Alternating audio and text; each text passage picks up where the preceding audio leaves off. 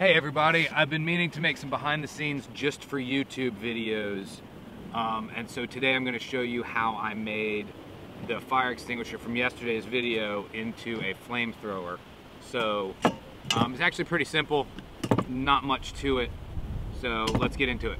The way these things work is pretty simple. When you squeeze this handle, a valve opens up, releases the pressure, and whatever liquid's inside comes out, because this is a liquid fire extinguisher instead of the powder fire extinguishers, the usual red ones that are in your kitchen. So this one's different than what you normally have, and it's rechargeable. Take off this whole thing, and this is what does everything, and this is what you fill with water or some fire retardant chemical, or in our case, gasoline. So we're going to start testing just with water, so I can show you how it works just with water. So I'm going to fill this up with a hose.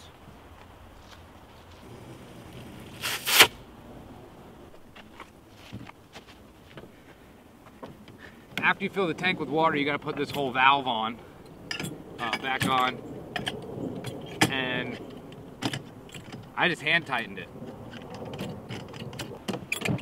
But you can squeeze it all you want. It's not pressurized, so nothing happens. Then I said to myself, how am I going to pressurize this thing? I thought I would have to drill a hole and tap it, or find some way to pressurize it. As luck would have it, the tip of this thing fits a standard 1/4 inch pneumatic fitting. I don't know how I lucked out like that. Look at that. So this is just a pneumatic quick connect,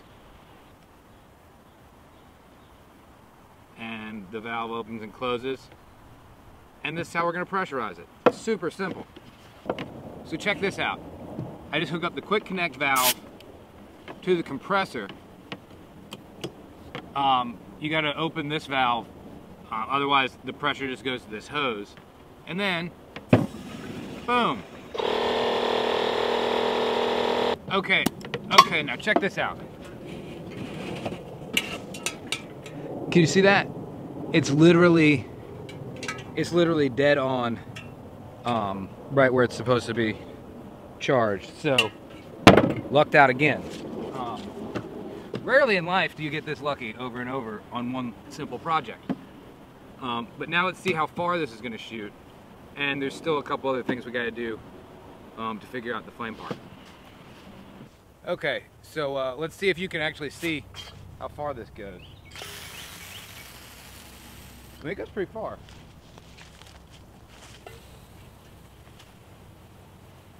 It goes like 20 feet.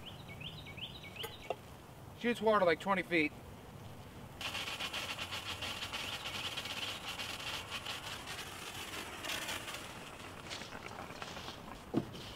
Okay, so when I was building this for the first video that I used this in, then my next thought was, man, my hand is going to be really close to the flames and the gas, and also how am I going to get like the pilot light on there? So I found this piece of metal pipe laying around, and that screws right in as well to give me just enough length and somewhere to wrap some cloth and soak it in some flammable liquid. So that's what I did next. So I wrapped a sock and duct taped it around this pipe, and I put a little gas on the tip of it. So this is the pilot light. So the gas flows through this pipe and ignites right there. And there you have it.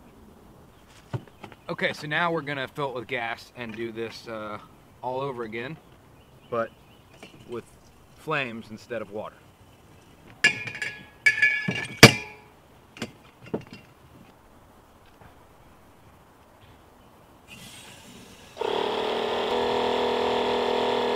Alright, so let's give it a try.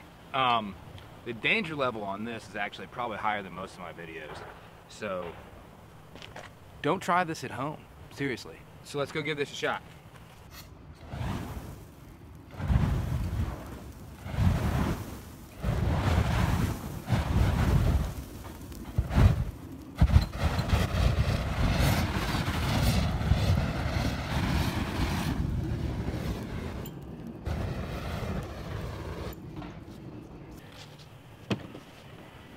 Alright, that was fire extinguisher flamethrower behind the scenes. If you want more of these behind the scenes videos, let me know, and like and subscribe and all that stuff that everybody else says on this YouTube thing. If you've come over to YouTube from Facebook, I'm only going to do these behind the scenes on YouTube because they're too long for Facebook. So subscribe to the YouTube to get both the short videos and the longer in-depth videos.